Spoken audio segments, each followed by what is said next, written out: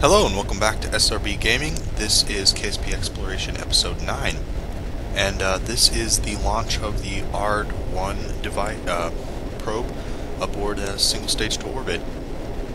So ARD-1 stands for Asteroid Redirect Device, and 1 is because it is the version for just redirecting. It does not include resource drills. And yeah, as you might have guessed, this is a asteroid redirect mission. Our target is a Class C, so fairly large, although not the largest, asteroid located in a highly elliptical orbit with a periapsis about 10,000 meters above the atmosphere and an apoapsis about twice as far out as Minmus. I assume that it encountered the moon, and as such it got a gravity assist which caused it to go into orbit instead of just flying by.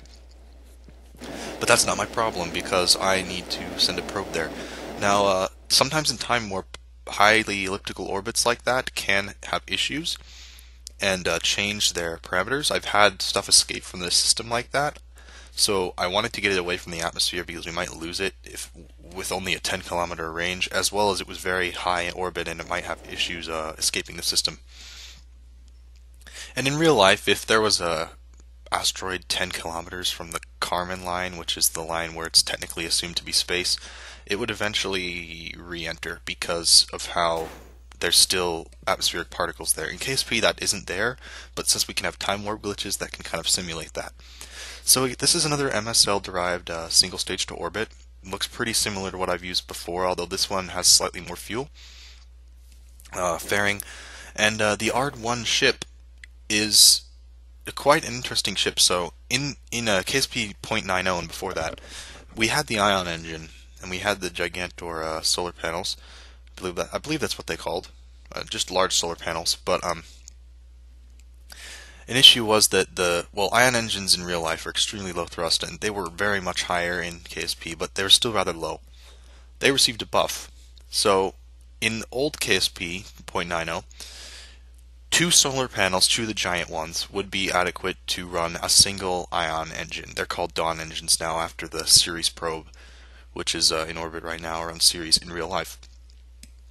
And in the new one, their thrust was, I believe, quadrupled to 2 kilonewtons, the same as an ant engine, which is really, really good for an ion engine.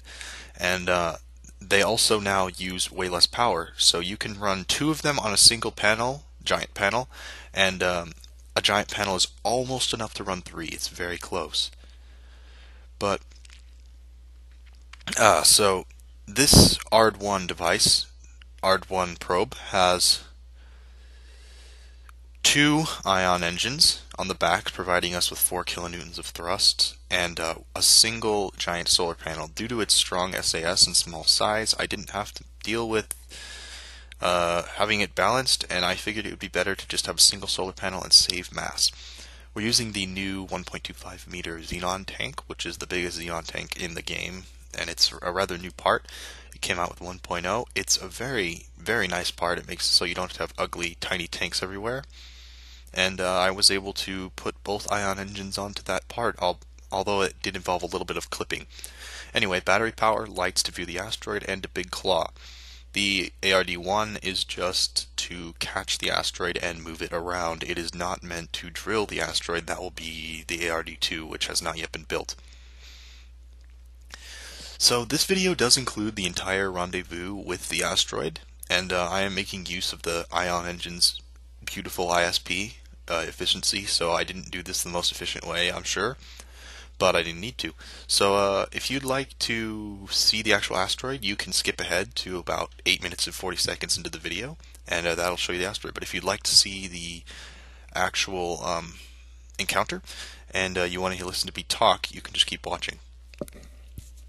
So, again, very high delta V on this thing. I don't know because I don't have MechChev or anything, but the orbit ended up, well, I already told you the parameters of how far it was, barely missing the atmosphere and twice as far as Minmus, but it also inclined at almost a 45-degree inclination. What I did was just extend the orbit until I got a kind of close intercept. I wanted to catch the asteroid before it got near the periapse because we would have an issue if I didn't do that, and it would fly back out and it'd be hard to catch. And then I obviously did the braking. This is just like, it's like rendezvousing with a station, but it's harder because the asteroid is not on a very nice trajectory at all. And the final mission goal for this was to move the periapsis up to about 600,000 meters, which is a safe range, and bring the apoapsis down. You won't see me moving the apoapsis in this video because it did take a while and there wasn't much to watch, but I did do that afterwards. The ion engines on just the probe are very effective. With their buffed thrust and only requiring one panel, they're very, very nice. They work really well. And with the asteroid, well, let's go over the asteroid. So the asteroid is, again, Class C. It weighs about 41 tons, as opposed to this probe, which I believe weighs less than 2 tons. So, big difference. It's rather large. And the nice thing is that 83% of the asteroid's mass, by mass, is ore, which can be refined into fuel. So this thing is just a floating, orbiting gold mine for fueling missions in the future. So I can eventually send something to this, test out drilling materials. Asteroids in Kerbin orbit will be useful, not as useful though as the ones in Dres orbit, which is one of my long-term targets, is to set up a refueling base around Dres. This will serve this mission, well, as long as future asteroid missions in Kerbin orbit will allow me to test out ships I'm going to need to go to Dres. The ARD-1 probably could get to Dres, maybe. I don't think it could achieve orbit, and it definitely couldn't rendezvous with an asteroid. So it's definitely going to need to be upgraded. But this is going to, the ARD-1 can be used in its current state on Dres, in Dres orbit.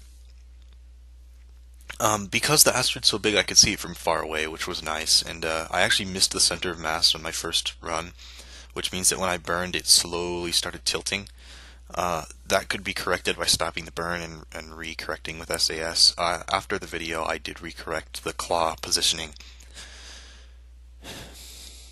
I didn't bother to change the inclination because I just didn't feel like doing that yet, and it's not that hard to rendezvous with when it's in a smaller orbit.